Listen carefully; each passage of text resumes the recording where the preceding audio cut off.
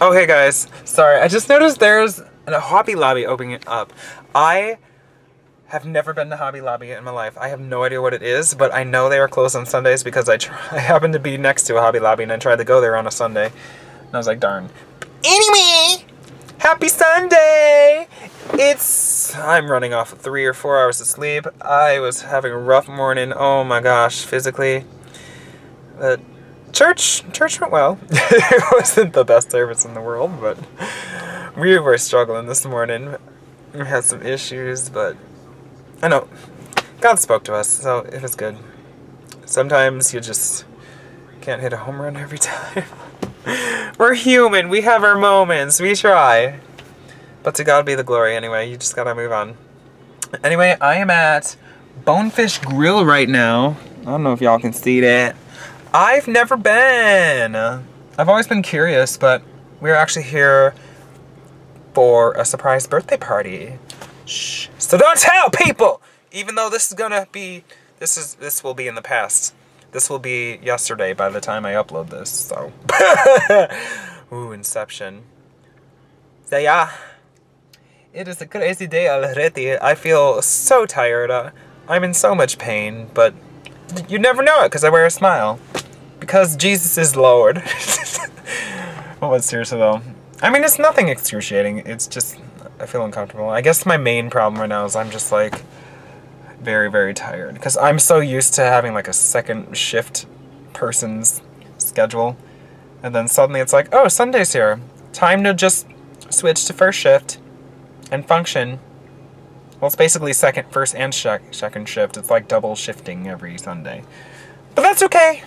We'll get it. I really need to shift myself back because I don't really have any specific reason that I'm on a second shift schedule. I say that like I'm even working. But, oh my gosh, it's just, I stay up late, like almost every night. I like to because that's when everybody shuts up and I can live my life. No, it's when I have like the peace and quiet. It's like during the day, it's like everyone's running amok and I'm too tired. Like, I don't want to hear all this, like, busyness and craziness, this madness going on. So, the struggle is so real. So I stay up late so I can get peace and quiet and I can do my studying. I can do my work because I have ADD, and if there are people like Uster, I'm focusing on them because I'm just like, ooh, what are they doing? Oh, squirrel. Ooh, what is that? Is that kitchen available for food? I don't know what that was. I'm tired. I'm sorry. Excuse me. I should probably go in there before the birthday guests arrive. FYI, Aaron, get your butt out of this car and stop vlogging like a strange person. I think my mom's car is here. Okay, bye. Hey, y'all. Well, it is several hours later. It's about 8 o'clock, I think. Church was like 3 hours long. Okay, 2.5. It was good service though, God moved. So it was very amazing.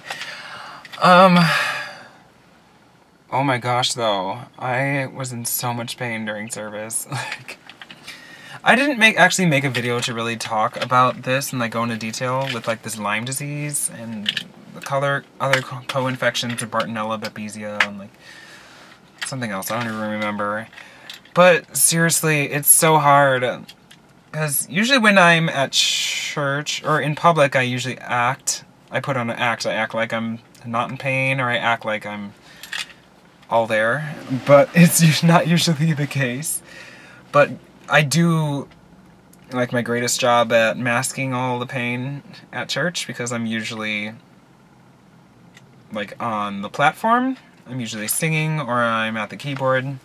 And I'm gonna give Jesus my best. I want to give him like my joy, I'm gonna give him like, do a good job for him. And not just be up there and be like, and then people be like, Felicia, what you doing? But, oh my gosh. Except when I come here, this is not my church. This is just one I've been visiting for like almost 4 years now. But by the time I come here, it's like I can't even put on a front anymore. I mean, I'll sit in like the front row and then my knees will be aching, like every joint in my body is like very achy. And some nights, like tonight, I was falling asleep all service because I still struggle with insomnia here and there, with like this disease thing. I get headaches. Yeah, I have a headache every Sunday night, like during service, and like I'm hunched over in my seat like that. It's hard because I haven't always been this way, but now I am a very social person. I am a social butterfly, unless I am in pain. Because if I'm in pain, it's like, it's just really hard for me, because the sickness is so debilitating that I can't even focus on getting to know people. And it stinks, because like, I want to get to know people. And like, the church I belong to, like the denomination, we're a very close-knit church. We're very like family oriented. Like, we're like a huge family, so we like pray for each other, we know each other's needs. At least that's the way it ought to be. And just spread love. But with this sickness, it's so hard to do that. It's very frustrating. And people tend to misinterpret it as either shyness or just disinterest. Or like I'm standoffish just because I don't want people around me. It's like, that is not it. That couldn't be anything further from the truth. It's like, I love people, but it's so hard to reach out when you can hardly get out your seat. Like, I cannot stand like the entire song service. Usually after the first song, I have to sit down, and like I get so hot very easily. So like I'll whip out like a pamphlet or something and like fan myself. Oh my gosh. And it feels like there's a rhinoceros that will like hug around my neck and hang on my back, and it's just like crazy down. But yeah, Lyme disease, it ain't no joke. Like, it completely debilitates you some days. I mean, it has ups and downs, but I guess like the worst of it is that it's pretty much an invisible disease unless you're really, really suffering. Because I can hide my symptoms so well. Like, anxiety tends to surface. It's usually, I feel like it's kind of like a byproduct of symptoms, because like if I'm starting to like, if my heart's starting to like palpitate or whatever, and I'm feeling a little like woozy, oh yeah, lightheadedness and like vertigo-like things, nausea. Like when I start feeling that way, like my mind will start running. It's like, oh, what if it's worse than it is? And then that will usher me into like I'm doing better now with like the whole anxiety thing, because I've been dealing with anxiety for like almost 21 years now, and at this point it's like, you know what, it's just a joke. It's these feelings of impending doom that never comes. It's like I'm pretty sure that nothing's actually gonna occur now. So it's like anxiety's just a big joke, and I'm a lot better with it. I'm not completely over it, but it's just very frustrating. But so yeah, this is my night.